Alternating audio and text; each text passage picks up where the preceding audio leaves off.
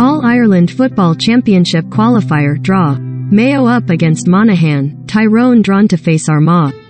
The All-Ireland qualifier draw has thrown up some high-profile fixtures, with Mayo up against Monaghan, and Tyrone facing Armagh. Fixture details will be announced in due course, with one game being shown live on Sky Sports on Saturday, June 4th. The draw for the first round of the All-Ireland Football Championship qualifiers has taken place. Counties listed first will have home advantage. Sponsored link.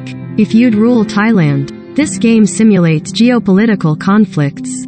Conflict of nations. Recommended by. 2 All-Division 1 clashes are set up, with Mayo set to host Monaghan, and Tyrone travelling to Armagh. James Horan's side edged the Farney County in the National League, with the tie now set for Castlebar.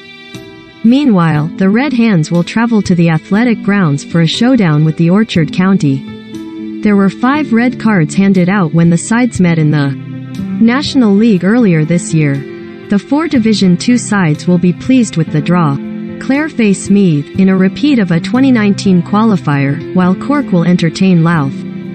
This first round draw involved the 8 counties from Divisions 1 and 2 of the Alliance Football League that did not qualify for their respective provincial final. The winners will progress to the second round, where they will meet the beaten provincial finalists, for the right to proceed to the All-Ireland. The fixtures are scheduled for the weekend of June 4 to 5 and fixture details will be confirmed by the CCCC in due course. One of the games will be live on Sky Sports on Saturday, June 4th.